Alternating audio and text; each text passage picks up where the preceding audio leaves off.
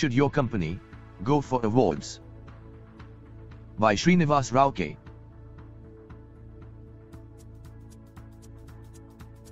4 Indian companies have won the Deming Prize for 2019. With that, 33 companies from India won Deming Prize so far. One of the companies that won Deming Prize in 2019 is LG Equipments Limited, an industrial air compressor manufacturer from Coimbatore. I worked for this company for about 7 years, and that is a reason to be extra happy and proud of LG's achievement. Congratulations to all LGians world over. LG is a good example of sustaining the excellence over a period of time. I can see 2 big reasons for this sustenance of excellence as an outsider with some inside knowledge.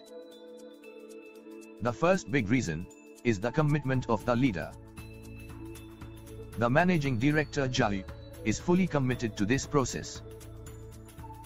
This is a very big reason why they have won the Deming Prize now. I can't imagine LG going anywhere near the prize without this. His commitment, I am sure, would have trickled down to every LGian. The second big reason is the full-time business excellence team, called as LG Business System Team, or EBS team, in LG. I have seen many companies who do not care to spend money on this full-time team, and I have seen that their practices collapsed over a period of time. A full-time team is needed to sustain the practices and keep improving them continuously. This is a strong team in LG that motivates the employees to sustain the practices. There may be more reasons that LGians would know. These are my top 2 looking from outside. So, how do awards help companies? Should you go for an award? There are many excellence awards available for manufacturing companies to challenge. Deming Prize, Deming Grand Prize, TPM Excellence Award, TPM Sustenance Award, Rajiv Gandhi National Quality Award, Bajaj Award, CII Award, and so on. You can Google, and you will get many of them. Let us look at whether running business is a sprint or a marathon. An athlete who runs sprints is generally muscular, and his approach to the run is to put his full effort and cover the distance at full speed. He aims at putting in his full energy for that limited time and get the best result. An athlete who runs marathon is generally lean and strong. He aims at conserving his energies and run for the long distance. He aims at completing the marathon in best possible time. So, should you run your business like it is a sprint or like it is a marathon? I would say that we are good at focused efforts. Let me explain you more. My observation is that many companies struggle to maintain the momentum of improvement within the company. Teams keep losing their interest towards the goals. Senior management keep wondering why Kaizens do not happen on the shop floor, why the sales team is not pushing with full vigor towards improving their market share, and so on. We can observe the same behavior in our society too. The corporation cannot maintain the sanitation in the city. The police cannot maintain the traffic discipline. The road works seem to be happening forever. The flyover project seems to be going on without end. But we are good at getting things done if there is an emergency. Remember the Commonwealth Games in 2010 in Delhi. Even before couple of weeks, the games looked doomed. Lot of work was left incomplete.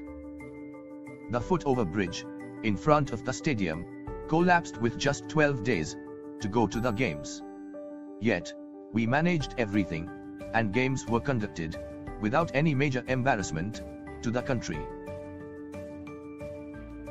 I remember Tamil Manadu, a world conference on Tamil language, in Coimbatore in 2010. The whole city was in a mess, with 10 days to go.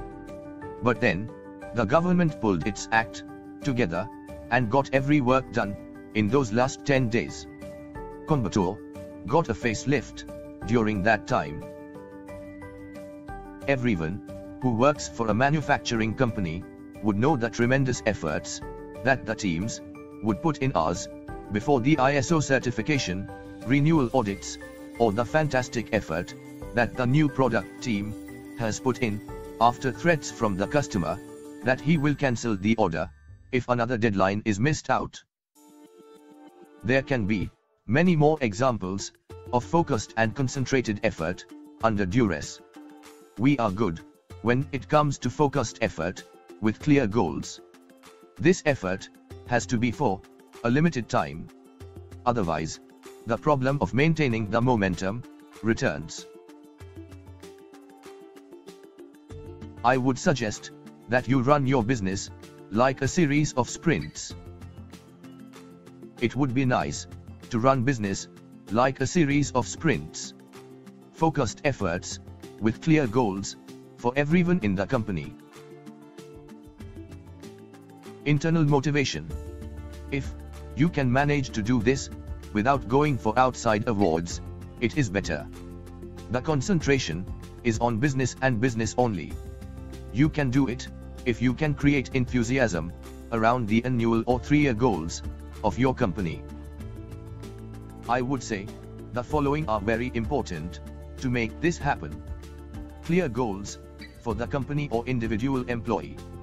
These goals have to be clear for the year, or quarter, or month, or week, or day.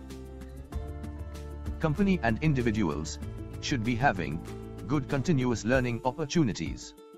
The environment in the company should be encouraging and enabling learning continuously. Leadership should be able to inspire the teams to raise above their normal potential and deliver something superior. If these 3 elements are there in your company, you can definitely create sprints that would keep motivating your team to keep delivering continuous superior performance. I would prefer this, as the whole company would be focused only on business. Let us see how taking award route can be useful. Many companies use the award route when the internal motivation is not happening, or they may choose it to add to internal motivation. There is nothing wrong with it. This is like an athlete taking a performance booster. You would agree with me that you can't be on performance boosters forever. Many companies learn how to create this sprint-like situation in the company after a few awards. I also know companies who got stuck to the award culture forever. I do not recommend this. All said and done, companies do get slightly distracted when they go for an award. The award criteria can be nicely aligned with the company's business goals.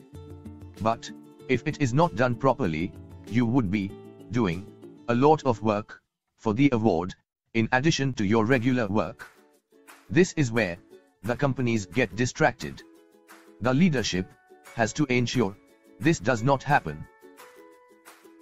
There are many companies who have failed to make their effort for an award aligned with their business goals. These companies will also lose the benefits of the award very fast. The excellence, which seems to have got them the award, fritters away very quickly.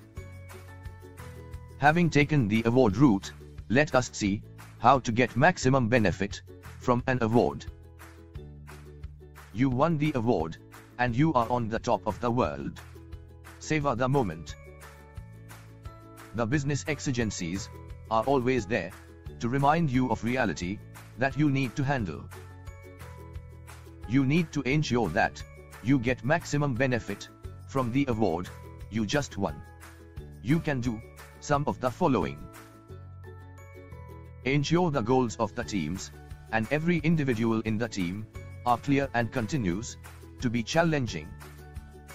Don't let the team go for a long unwind after the award. If they are achieving something continuously, they can't be getting tired of achievement. If they feel their work is an achievement. Ensure the continuous learning environment is improving in the company. Celebrate learning in the company. Put learning goals for the entire company and every individual. Use technology like e-learning to help employees learn continuously. Micro-learning is a great concept that can help companies to build that elusive momentum towards goals. Address the employees and put them on to a medium-term leadership programs. Help them to sharpen their functional and leadership capabilities. Give regular feedback to the senior people. Help them become better leaders who can inspire the teams. Every leader at every level should be able to inspire their teams. Focus on encouraging the leaders to hit the road and work hands-on. Develop your own sprint practices without the award. These practices should be put in place immediately. While you may challenge another award, you still need to build the sprint practices without the award. Use the award to get over the award. In the next article, we will look at the process of winning prizes and awards.